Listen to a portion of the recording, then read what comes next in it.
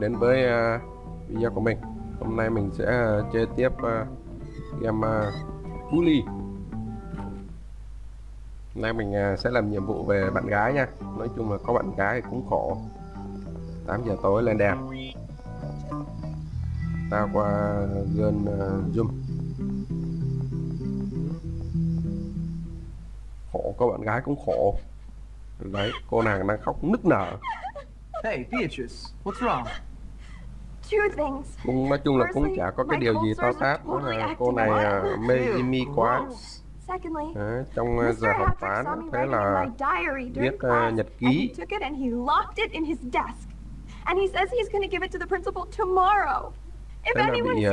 là bị tịch thu cái cuốn nhật ký.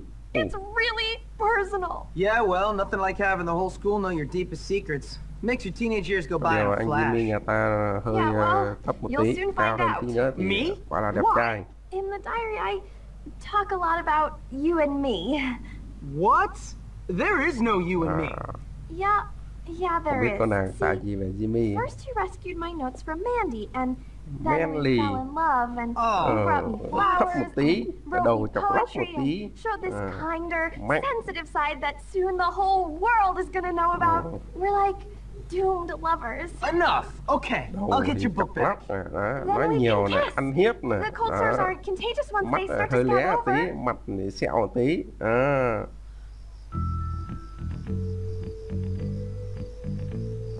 Rồi, chúng ta bắt đầu. Do trong giờ này là sau 7 giờ nên là trường học sẽ đóng cửa. Trường học nha các bạn. Trong lớp học này sẽ đóng cửa. Thế là ta phải leo rào từ đằng sau.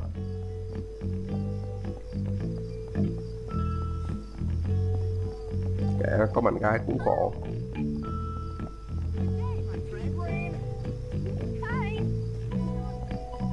Cứ thế mà chạy thôi. Ưu điểm của Jimmy là chạy không biết mệt. Nhảy không lên à. Rồi, ok. Bây giờ chúng ta sẽ leo lên.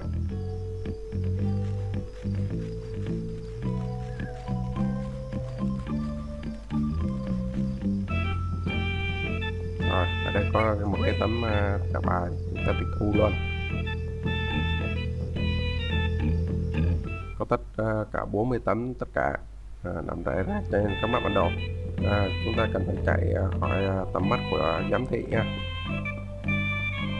Bên kia rồi.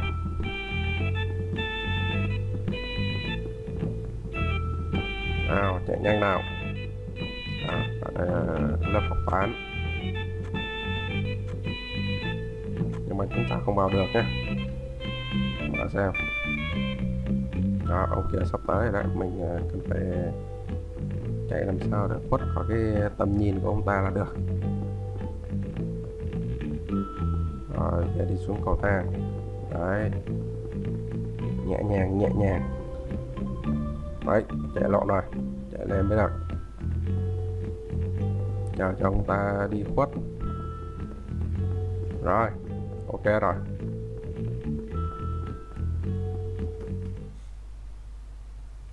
Rồi, vào trong này. Tịch thu là cuốn nhật ký. Không biết cô nàng viết cái gì nữa. Cái gì đây? New Jimmy boy is so bad. Ui, bad hair, bad smell. Ui, tệ hại. Đấy. Tóc thì không có. Hình dáng này lại nhỏ con. Mắt thì lé. Quả đúng là thảm hại. Ấy, hèn quá, xém nữa bị phát hiện rồi. Chết. Run. Rồi, tới cửa rồi. Sao?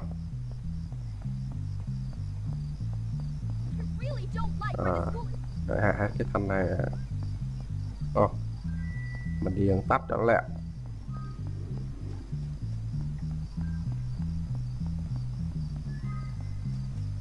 Các trường này hay hẹn hò nhau lắm, nên là có cái lối thông qua chỗ ký túc xá nữ. Rồi, đã hoàn thành nhiệm vụ vì bạn gái và được thưởng một cái chít. Và ta được 20 đô cho nhiệm vụ này. Done and done right. Rồi gần 10 giờ rồi. Ở đây có cái dây thu thập luôn. Bạn cần phải thu thập 75 cái. Mở hết bản đồ thì mới thu thập được nhé. Trước khi đi ngủ nó hôn một cái cho tinh thần coi.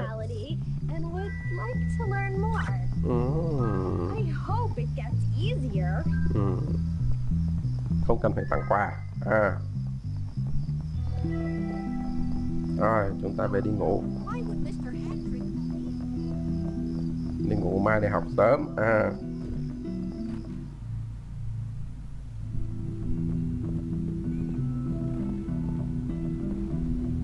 Rồi chúng ta tạm xe game phát. Đã đạt được 4,23% game. Rồi đi ngủ.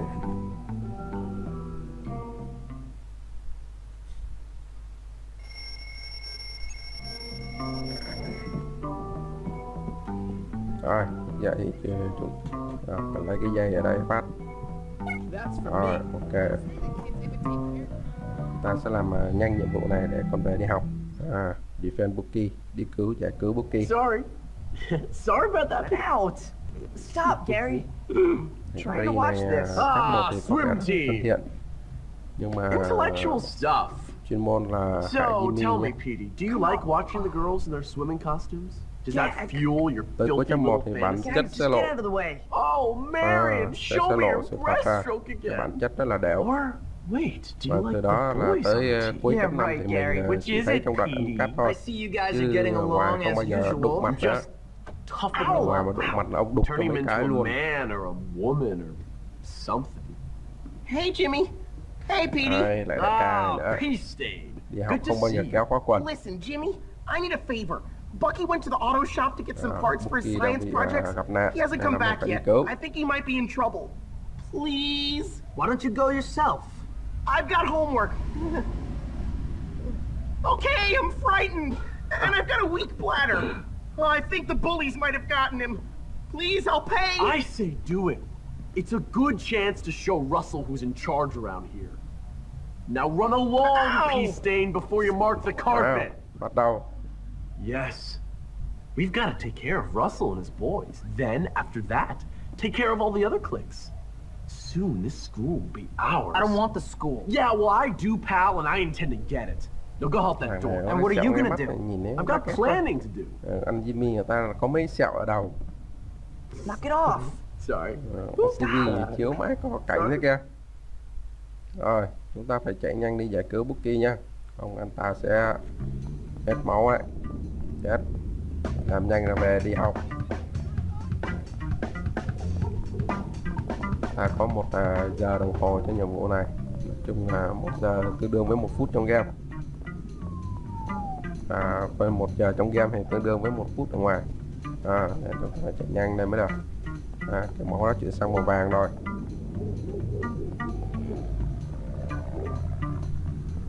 Run.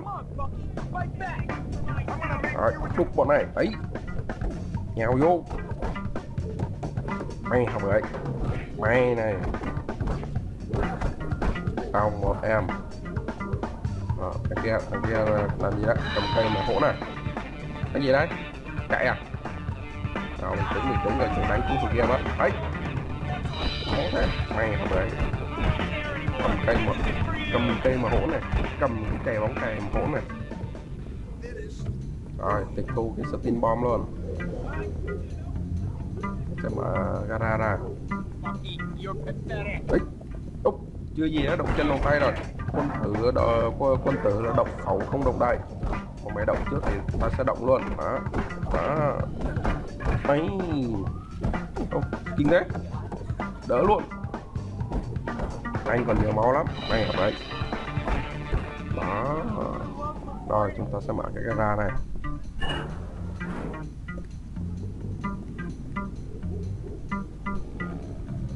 Nó lấy cái gì thì mình cũng chả biết nữa. Giờ phải cứu Bookie ra khỏi cái auto shop. Nhảy lên luôn, may học đấy. Đi này. hỗn này, hỗn này, hỗn này, thằng này hỗn này, hỗn này. Anh lượm gậy lên quất mày này, may học đấy. Đó, bập cho phát tét kháng luôn. Rồi, ok. Run. Ồ, ui, ông già này bận thiểu quá. Nhổ khác nhổ bừa bãi là không nên. Rồi, giờ đây chúng ta sẽ có được cái ván trượt này. Đây là phương tiện di chuyển chủ yếu của mình và nó sẽ không bị mất. Rồi, chạy thôi. Ấy, tung chúng ông này rồi. Rồi, chạy bộ cho lành. Chúng ta chạy nhanh đi học nào. Trễ giờ rồi. Thế nào cũng bị tóm mà gặp là thế nào cũng bị tóm cho xem.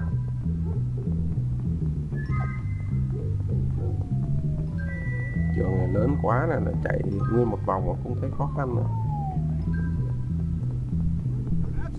Đấy, em đang đi học các bạn. Đấy, ấn R nhá. Đấy, đấy.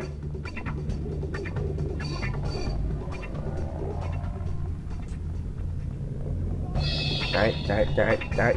Run. Trong game này là ta chỉ việc chạy và chạy. Để mấy ông giám thị thấy là được. Rồi, mấy nhiệm vụ phụ gì kể cha đó. Mình đi học cái đã. Đây, đi học cái gì đây? Sinh học hả? Sinh học. Hello, children. Welcome to the world of biology. I hope you all have strong stomachs. Trời, cái con ếch mà nhìn kinh đấy. Rồi, chúng ta bắt đầu.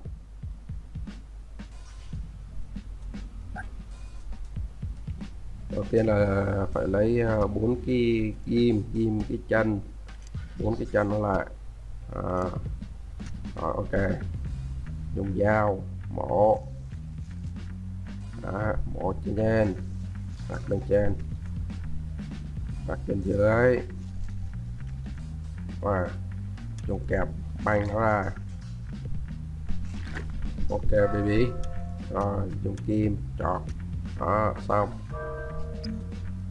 Chúng ta sẽ lấy cái quả tim. Nhẹ nhàng. Nhẹ nhàng. Đó, dùng kẹp cắp ra. Nội tạng con ếch hả? Cái này là cái bảo tử đây. Rồi, cắt. Patience, Hopkins. Bình tĩnh. Science. Rồi, dùng kẹp cắp ra. Được 8% rồi.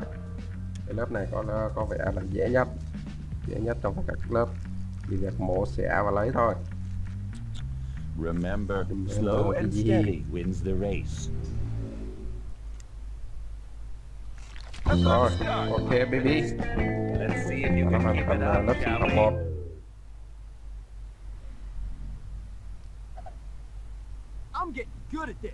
Music search, chúng ta có được cái áo màu.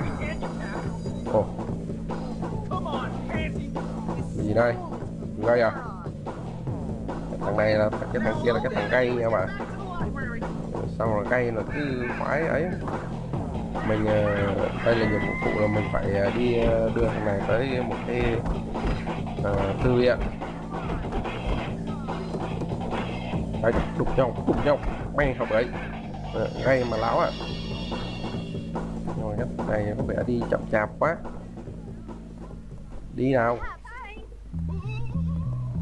Đi. Đấy, đi chậm thế. Ấy. Thấy bố không đụng gì là hỗn à. Bay học ấy. Như bưới. Ôi, đúng những gì luôn rồi. Chạy. Kiếm chỗ nắp thôi. Không, chạy lẹ nào. Ui, nhiệm vụ thất bại rồi kệ tía đó. Giờ lo chạy thôi. Không là bị bắt là phải nào cũng bị đi cày đấy. Trốn vào sọt rác rồi. Hèn quá. Cái cột bên tay phải của mình đã hạ xuống. Rồi, an toàn rồi. Quan trọng là phải trốn đúng lúc. Đấy, sắp 1 giờ rồi, chắc cũng sắp đi học rồi. Không biết có lớp học nào không á.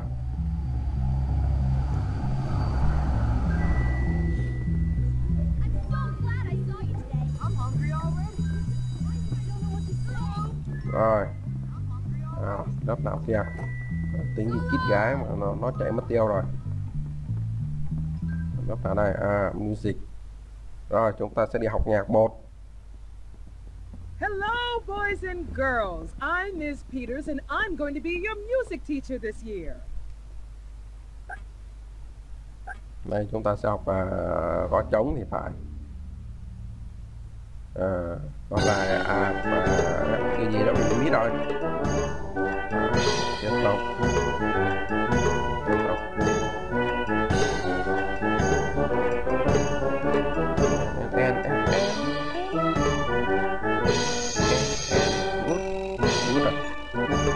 Perfect.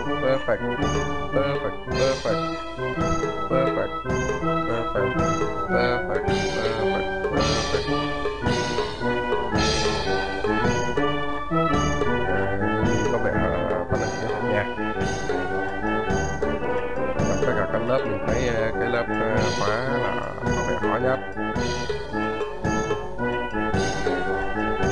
Lớp khóa khó là do sau này sẽ thêm chuột phải, chuột trái, nút key, nút e nữa. Này chúng ta kín thôi. Vậy là chúng ta đã hoàn thành rồi nhé. Perfect.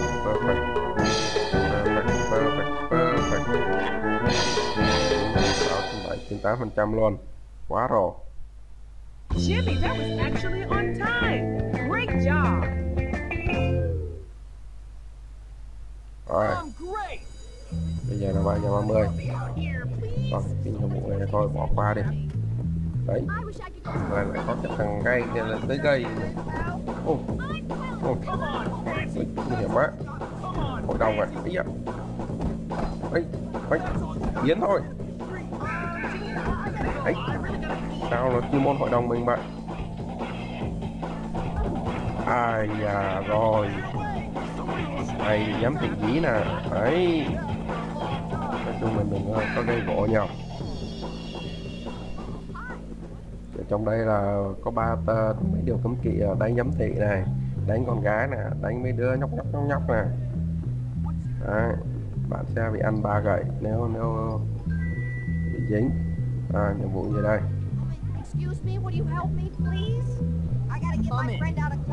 Đi kéo cầm lửa báo cháy. Nhớ để ông giám thị đi phát là mới kéo nha. Đó, đấy là ông ta sẽ dí mình ấy.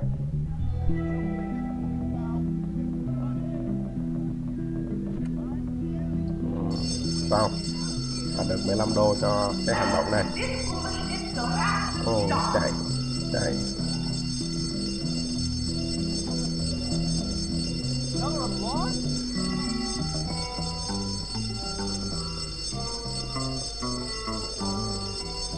Rồi, nhiệm vụ The candidate. Anh chàng này thì hình như là muốn làm cái gì đó nhưng mà bị bọn kia trêu. Cái bọn này lại khá là hổ báo. Có vẻ sau chapter 4 mình sẽ mới thu phục được cái nhóm này. Nhóm này chuyên môn là đi người thì to cao, nhưng mà chuyên môn là đi ăn hiếp. That's you? I'm the most suitable candidate I know. Yeah, so's your mom. Yeah, right. Ôi, xéo luôn. Hổ báo phết. Ấy. Mãi à. Don't forget the wife. Tội nghiệp anh ấy có đi chứ hả? How's the campaign, Ernest? You vote for me, won't you? Yeah, not a chance. What if I pay you? Pay me? Now you're talking. I always knew I was a born leader. Yeah, but unless you buy everyone's vote, you're never gonna win. Because they are definitely gonna ruin your speech at the debate. Chả được cái gì. Mắt thì hơi hít một tí. Unless I had a security manager. Tính nhờ Jimmy giúp. Please. I don't know. Security managers, they cost a lot of money. Oh, I have money. I can nhưng mà pay muốn giúp you. tôi phải có tiền đó. I've always been a politician at heart. Đấy, cần có tiền là được. Rồi, do thời gian có giới hạn nên là chúng ta sẽ chạy nhanh lên lầu nhé. Jimmy mình cũng không. Tại sao lại lấy tiền chứ hả? Nhưng mà có tiền thì mới mua đồ được.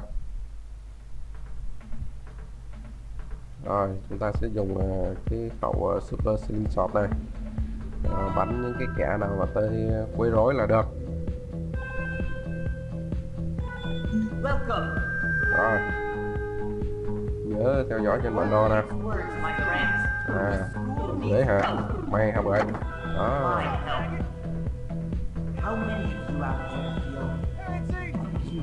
May hả vậy? May hả vậy? Headshot luôn. Bắn phát này, headshot. Vậy nè. Đây, headshot này, headshot này, headshot này.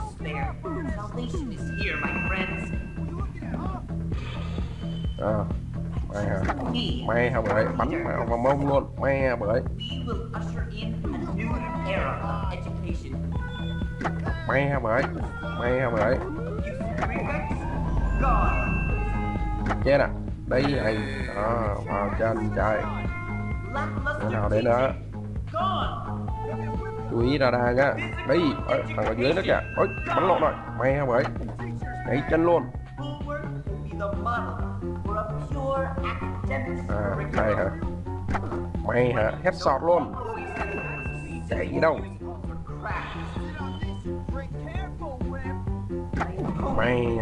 May này đó. Đấy.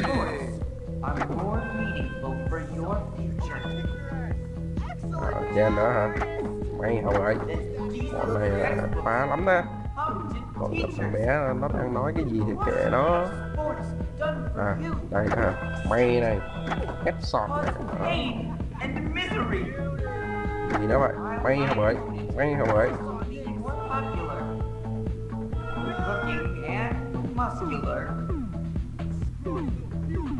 Cái thằng này mình cần phải bắn này nha, không là cái phần cột kia đang giảm xuống. Đấy, xuống cái màu vàng rồi. Ấy, bắn cho nó chạy đi. Xong thằng đấy coi như là an toàn rồi đấy. Em đó hả? May hả vậy? May hả vậy?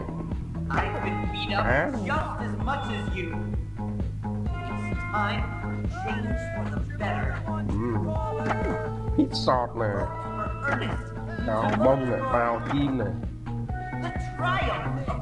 và không phải vào chim mà còn vào dream. Hit shot.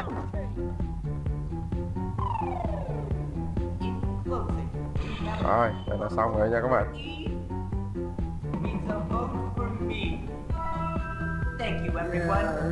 Rồi, chả biết anh Phan thuyết trình cái gì mà nghe nó mình cũng bừng cả ra.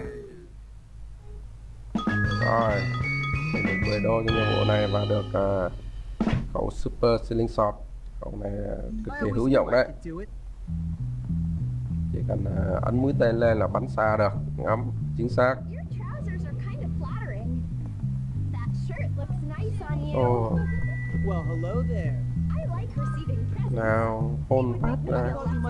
Tặng hoa hôn phát ra cho máu đầy xem.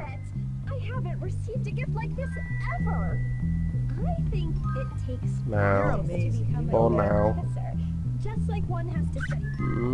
Mấy lần đầu tiên là hôn còn e ngại nha.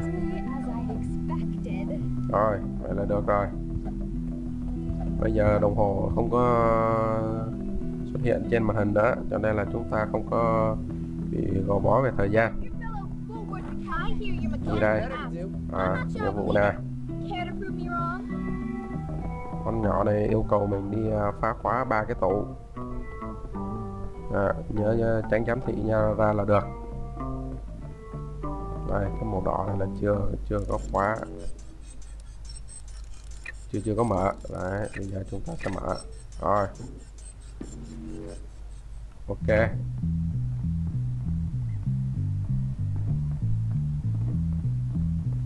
Còn 2 cái tủ đồ đó. Đây.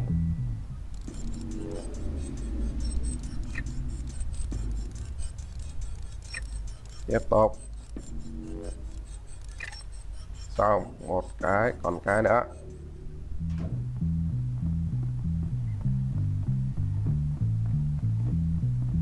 Rồi, đây cái thứ 3.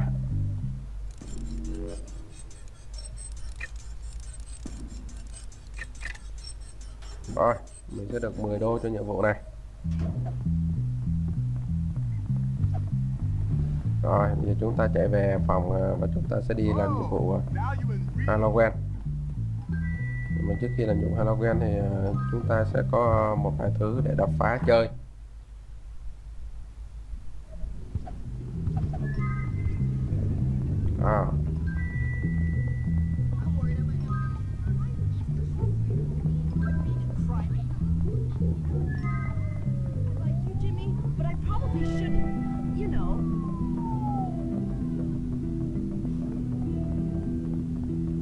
Ở đây sẽ có mấy cái bia mộ rip đấy, chúng ta phá hết thì chúng ta sẽ mở được thành tích đó, có tất cả 19 cái. Phá chạy chơi thôi mà làm gì ghê vậy đấy, chạy lòng vòng không có gì được đâu nè. Đấy rồi, chạy về đây coi đó. Đấy, phá luôn này, phá luôn này. Phá được 4 cái rồi, chạy tiếp, trốn thôi.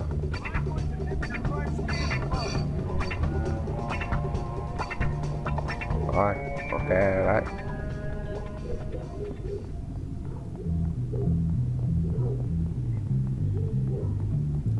Cái này mình sẽ phá cùng làm trong video nên là để chạy vòng vòng mất thời gian, sẽ mất thời gian các bạn theo dõi video thì là mình sẽ làm ở ngoài.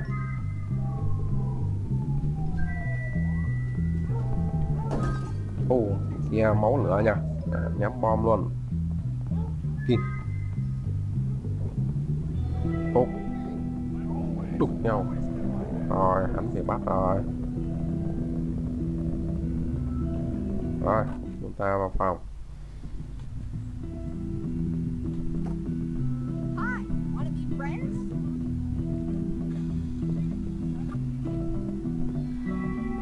Rồi chúng ta sẽ game.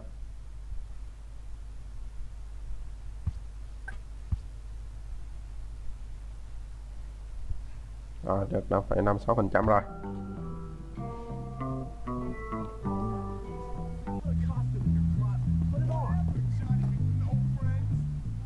Rồi sau một thời gian mình đi đập phá tất cả các cái bia mộ đó. Bây giờ mình sẽ làm nhiệm vụ Halloween. Do cái nhiệm vụ đập phá bia mộ sẽ là lòng vòng tốn rất nhiều thời gian nên là mình đã làm nó ở ngoài. Chúng ta sẽ bắt đầu đi nhiệm vụ Halloween nhé. Cái đồ gì máu lửa thế kìa. It's Halloween. All the prefects are at some party and the teachers are entertaining. I use that word loosely. The kids. No, I'd say the opportunities for fun are pretty much nil. What do you have in mind? Come on, you'll see. Let's go get Peter. I got a real nice costume. Guys, I look like a jerk. Còn nhiệm vụ phá mấy cái quả bí ngô thì mình để sau này làm nhiệm vụ ép Gary làm sao. Bây giờ mình sẽ làm nhiệm vụ này. Dán tờ giấy chứng minh vào lưng một học sinh. Cái gì à? Đi cà thọt. Đi cà thọt nữa. Thế nhỉ? Không dán được rồi. Cái này có vẻ giống thằng cây thì phải. Sao quá lại không dán được. Ấy, đỡ gây với nó rồi. Chạy.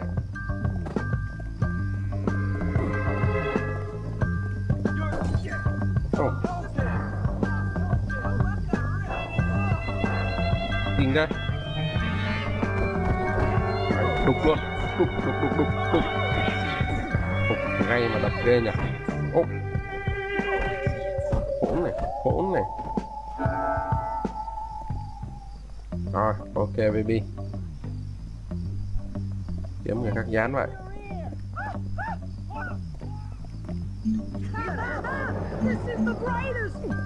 Rồi, ok. Hoàn thành. Rồi, ta nhận nhiệm vụ thứ hai. Ném 3 trái trứng vào học sinh. Thằng này cho mày một cái. Thằng kia đang chạy đến nè. Cho mày một cái này. Ném trứng thối vào mặt này. Đây bị ném rồi. Giờ ném thêm thằng này nè. Rồi xong.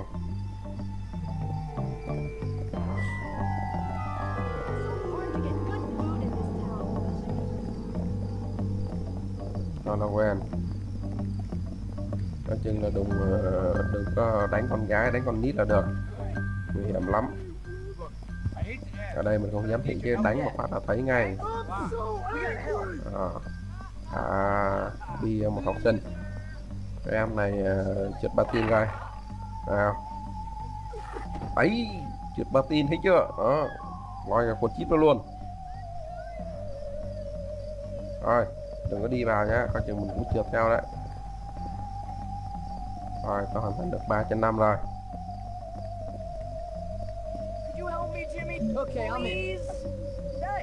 Ném sitting bomb vào 3 học sinh. Quay hầu đấy. Đó, ném một phát double kill luôn. Giờ ta cần ném thêm một cái nữa là được. Xong, ok.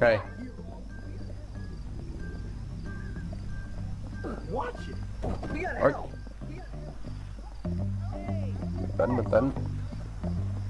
Kệ đó.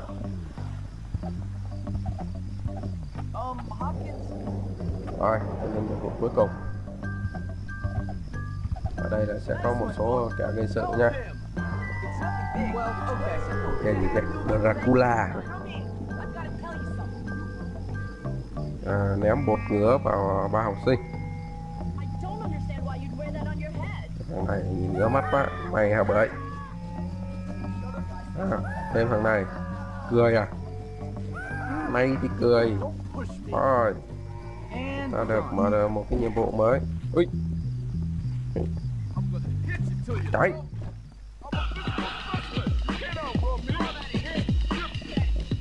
Rồi. The big plan. Here's the deal. We're gonna have Chad's dog some of this rancid meat. Wait for him to take a dump, and then... What the hell? I'm out of here. Whatever, Pete. Okay, let's do this, Jim. I'll explain the rest later. Get over here, you little mutt. Rồi, chúng ta đi vào trong này. Đánh cái thằng kia mới được. Ô. May hả vậy? May hả vậy? Ấy, đã chúng ta đi rồi. Mẹ nó, không sao. Kinh thế. Kinh này. Kinh này. Kinh này đấy. Xong. Here you go, boy. How about a little trick for a treat? Ở đây, giờ sao cho con chó này nó ý ra mới được. That's gross. Đấy. Xong. Thằng này đi hốt phân chó. Đó, đưa cho mình. Ta phải làm cái điều nào lớn lao.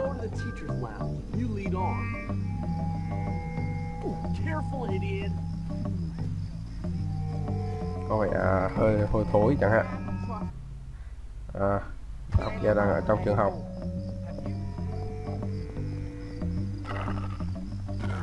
Đấy, đừng có chạy vào đống bì đấy, có chừng bị trượt té đấy. Chà, cô nàng nào mà mặc áo màu xanh đẹp đấy, có vẻ giống cô nàng Binky thì phải.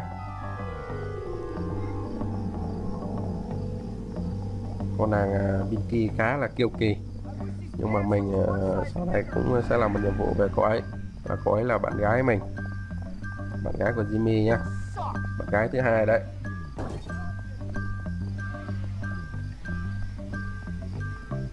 Rồi, vào.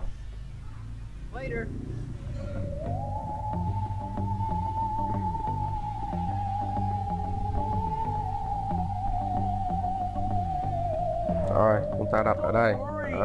Đốt lửa. Đốt lửa kéo cần báo cháy. Cho cái ông thầy thể dục ông chạy ra. Đấy, xem chuyện gì xảy ra. Đấy. Ông này dấp này. Đấy, dấp. Đặt phải phân chó rồi. Rồi chúng ta được mở được cái áo Red Blue Ninja. Rồi bây giờ đang là giờ cấm túc nên là chúng ta phải chạy nhanh ra. Đồng hồ đã hiển thị trên màn hình rồi. Ấy, cái gì vậy? Đi chạy về cơ mà. Đó, mày đi này đấy, dính tường luôn. Ăn 3 xong rồi chạy. Chết mẹ, chạy nhanh lên. Run, kiếm chỗ nào nấp mới được.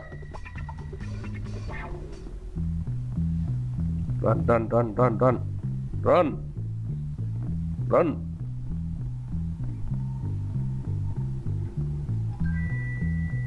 Ấy, nguy hiểm quá. Lại bị dí rồi. Chắc là không nấp vào thùng rác rồi. Nấp vào thùng rác là lẹ nhất. Nào, chạy mau. Rồi, tạm nấp vào đây đã. Cũng hạ xuống rồi, hên quá. Chỉ thì bị tóm à.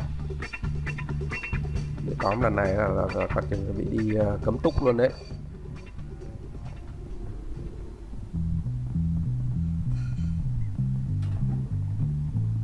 Rồi. Chạy nhanh về đi ngủ nào. Ok, xong. Dí gì mà dí nữa, dí có được đâu mà dí. Anh chạy nhanh, không là chạy nhanh mà chạy bền bỉ nhất game.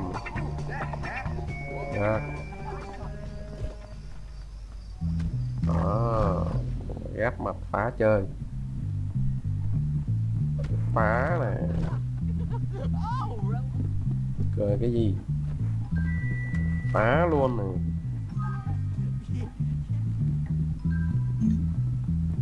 Rồi, chúng ta phải đi ngủ trước 7:30, 11 giờ.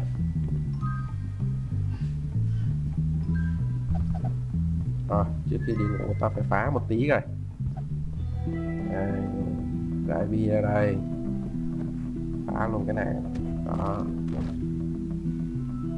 Đại bi này. Ta đi kéo chữa cháy nè. Đấy.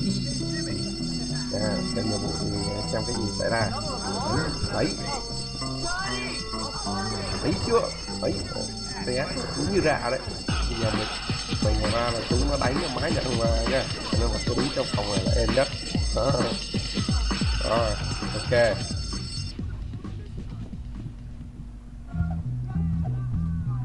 Đâu, mình đứng trong phòng là êm nhất, không bị đứa nào bắt nạt. Rồi, chúng ta thay đồ. Hết halogen rồi thì phải thay đồ thôi. Cái bộ này Jet Ninja lúc nãy đã ăn được nhá. Lúc nãy đã hoàn thành được cái nhiệm vụ lượm được cái bộ đồ này.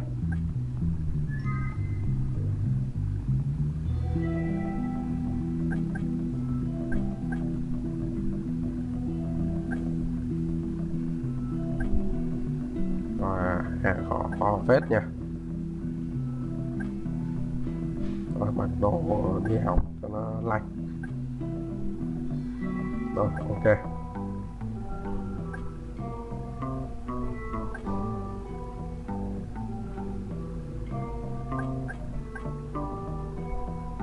Rồi được rồi.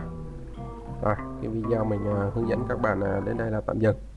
Mình sau game. Chào các bạn trong video lần sau.